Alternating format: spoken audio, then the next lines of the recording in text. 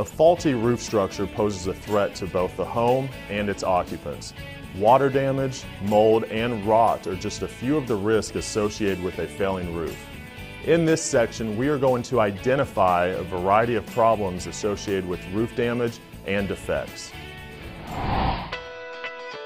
Leaking is obviously one of the most common signs of a failing roof system. You often see these signs in an attic after a heavy rain. The leaking may be caused by inadequate underlayment or deteriorated flashing. Another leak indicator is the appearance of stains on interior ceilings and walls. These leaks are often caused by ice damming, which forces water under the shingles at the eaves.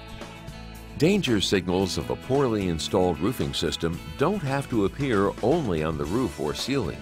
For example, poor attic ventilation can result in excessive moisture, which leads to blistering and peeling of exterior paint.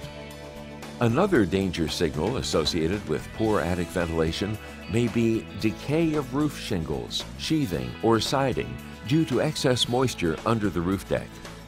Discoloration can indicate a loss of granules due to the age of the shingles, which in turn can result in accelerated aging and ultimate failure. Another danger signal is missing, cracked, or curling shingles. Although asphalt shingles give many years of service, they do eventually wear out. Those are many of the danger signals that indicate poor roof system performance. If you see any of these, resolve them quickly. Otherwise, the problem may get worse and the cost of repair will increase. It is definitely pay a little now or pay a lot more later.